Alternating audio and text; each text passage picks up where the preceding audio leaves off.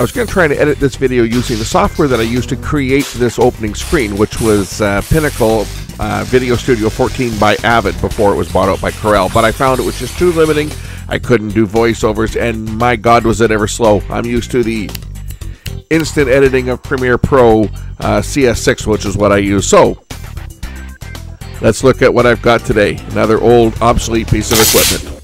In electronics over the years, there's been many screw-ups by companies that should never have happened. Like, for example, when home video first hit the market, we should not have had two incompatible systems. I'm referring to, of course, Betamax and VHS. There should have only been one.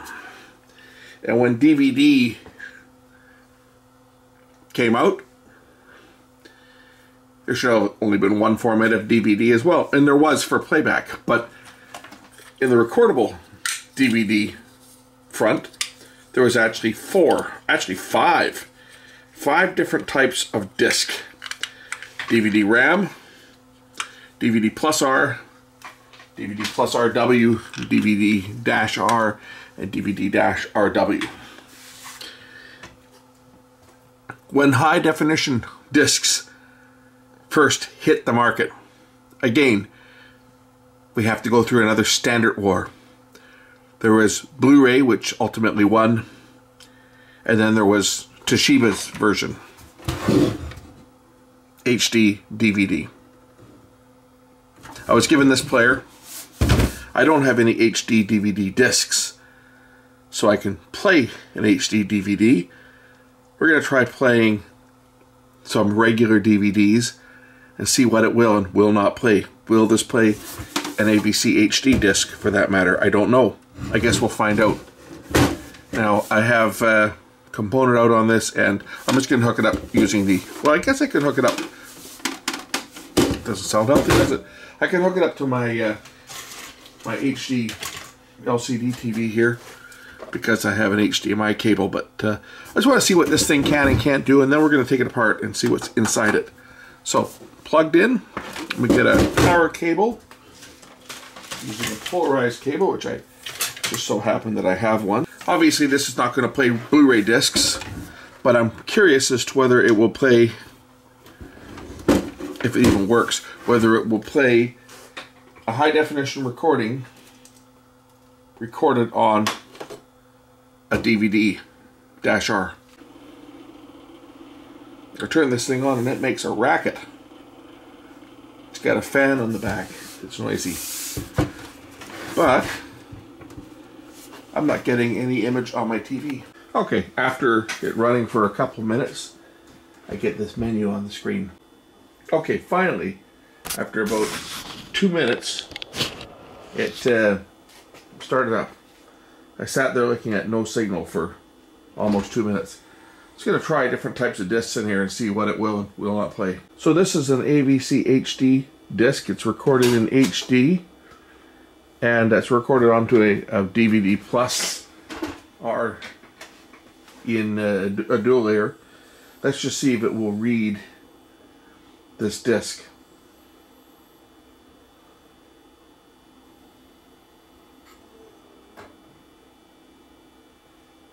And it won't. So it won't read ABC HD. But my Sony Blu-ray players will read them just fine. And here's another disc. This is an audio disc that I'm trying to play. But it's recorded on a CDR. And it won't play this CDR disc. It will play this brand of CDR.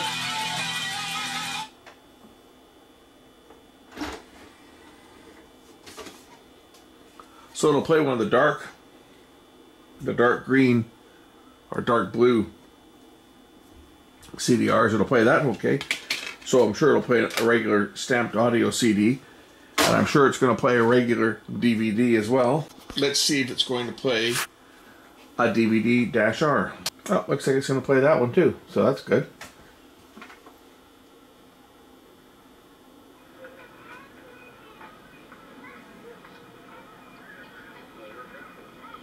Abs Freak Air Show.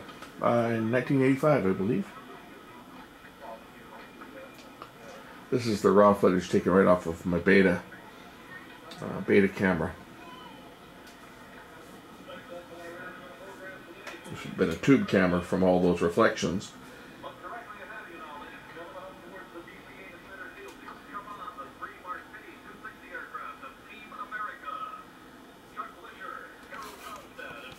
Okay, so this will play,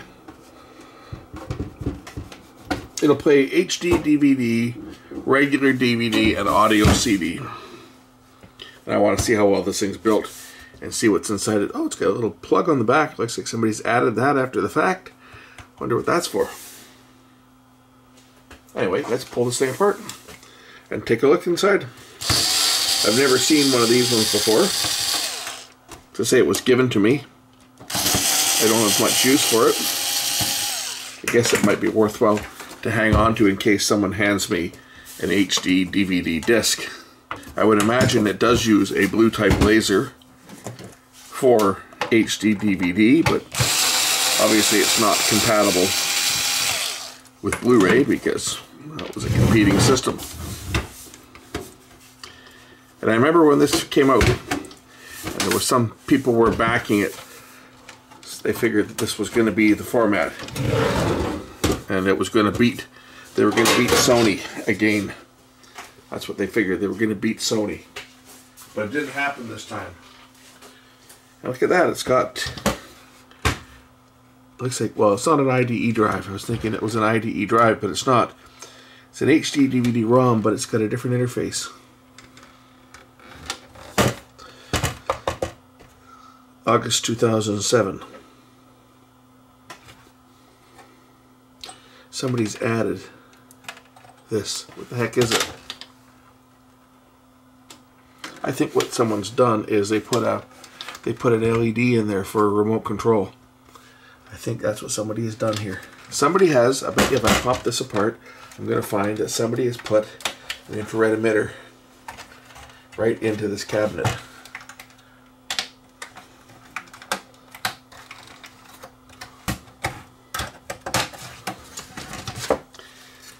Am I right?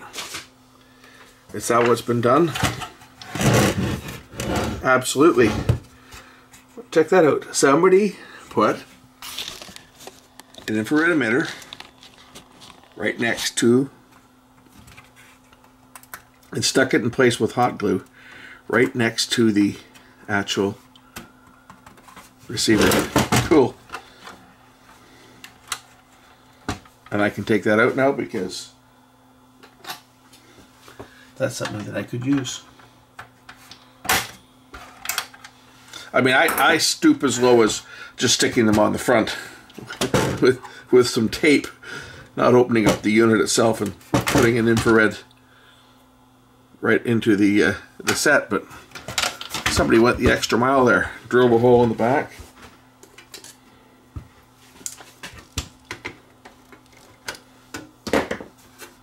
And mounted it right inside the set.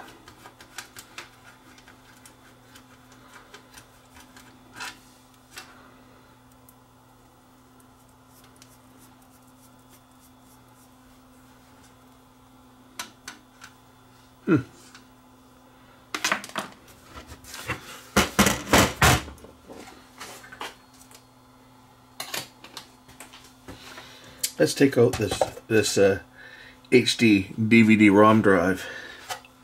Take a look at it. Maybe even take it apart.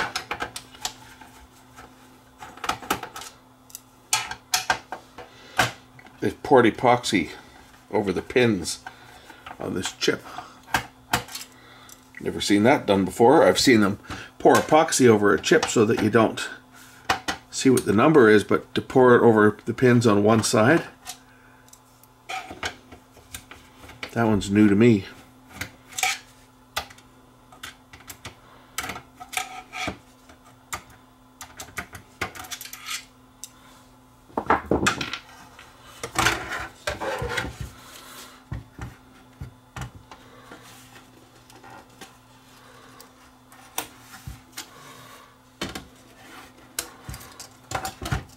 Okay, there's the drive.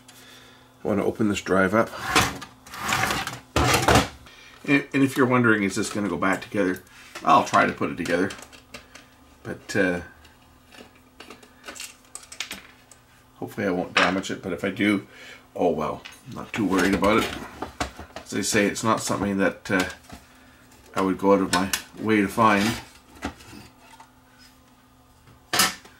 So there's the optical pickup. Take the top off it. I like to try and run it with the top off if I can. I don't know if the clamp is in the top or not.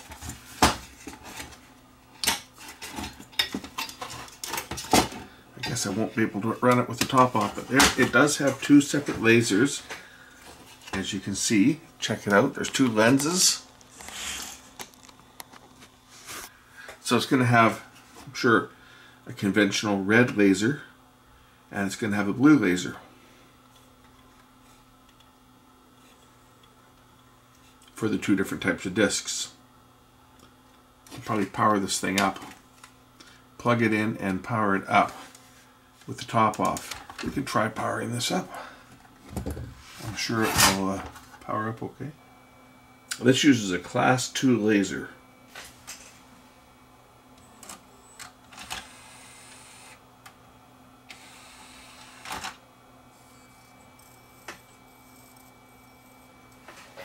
Oh, did we see a laser light up there? I think we did.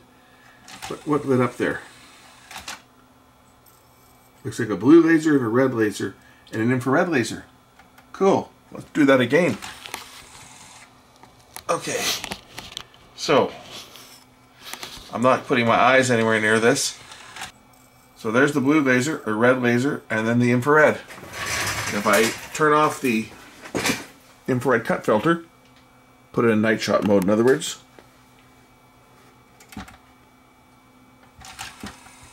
we should see three distinct lasers.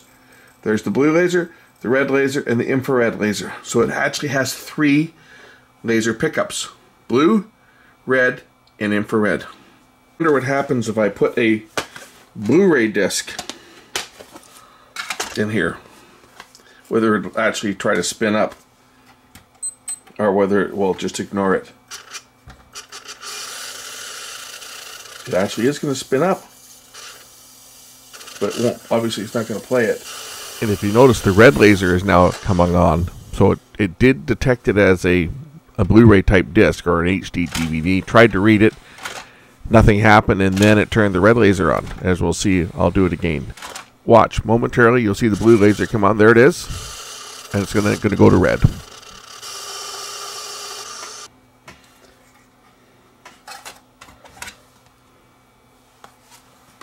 So it did try to spin up, but obviously it won't read a Blu-ray disc. It's not a Blu-ray player. But it did try to spin the disc up momentarily. Interesting, because I thought that it was weird to see this one chip epoxied, but look, they've done it to more than one. That chip's epoxied in, as is the flash memory over here. The flash memory is epoxied in. So obviously they don't want anybody taking that chip out and trying to clone it or copy it. They're doing this to protect the code that's on the chip. They don't want anybody reading that code. And this might have been not so much to stop someone from reading the code, but maybe they were concerned that because this is probably where the decryption keys are stored, and they were more concerned about people hacking it, reprogramming the chip to get past security. So rather than, try to protect the chip with, say, a volatile memory, where if you removed it, it would lose the battery that held the code in the chip. They're using flash memory, but they just figured it's easier just to epoxy it down so that you can't remove the chip. Anyway, I'm going to put this thing back together, and fingers crossed it will still work. And that'll be it for this. I'll put this away and put it into my collection of obsolete players, and you never know, if someone hands me an HD DVD disc, I'll be able to play it. So let's just throw this one back together. A few years ago, I guess it would have been around the time that this was still current, it would have been 2006 maybe, It was either 2006 or 2007. I'm going to say it was 2007. I was trying to think what year it was, but 2000 and was it 2006? It might have been 2006. Either 2006 or 2007. I went on a little vacation myself and went up to Alaska and stuff. Drove up there. I was on a photography trip, and I stopped by an old friend's place. Guy that I had worked with. He had worked for Sony, and then he worked when he left Sony. He worked at the shop that I worked at in the sales department. He had actually been our Sony sales rep at the time, and when he left Sony, he came to work for the shop that I worked for several years, and then he left because he wanted to start his own business, and he started his own stereo shop up in the West Bank of Kelowna. I think it was in the West Bank, up there anyway. And I dropped by to see him. I was coming back. I saw his store right on the main drag, so I dropped in to see him. And he wasn't there when I got there, but he showed up. We just had a good chit chat, and he was a big promoter of HD DVD. And at the time, I said, you know, they're going to get killed. Blu-ray's going to kill it. And of course, back then they were still believers. They were still believing what Toshiba was telling them, that HD DVD was going to become the standard, and that it was going to beat Blu-ray out, because all the studios were going to release movies on HD DVD, and the adult film industry had selected HD DVD as their format of choice for high definition. And I guess they hadn't heard of the internet, but that they figured that was going to save the format. And he was telling me that Toshiba had bet everything. They had bet everything on HD DVD. And, well, it didn't happen. HD DVD was abandoned shortly after that. I think it was probably abandoned shortly after this. I don't know what year exactly HD DVD went down, but it couldn't have been much after this. The date was February 19th, 2008, when Toshiba abandoned the format. But rumors I heard was it pretty much spelled the end of Toshiba as far as consumer electronics. They had sunk so much money into HD DVD, and then the format fizzled. And it won't play MP3 discs either. Put an MP3 disc, and I just get that message, and it says, "This disc is not in DVD format" on the TV. So it really is quite limited as to what it can play. It can play regular DVD, audio CD, and the now obsolete HD DVD format.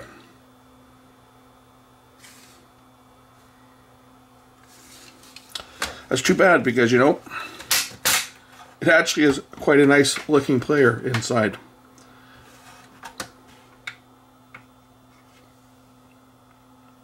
Anyway, thanks for watching. We'll catch you in the next one. Bye.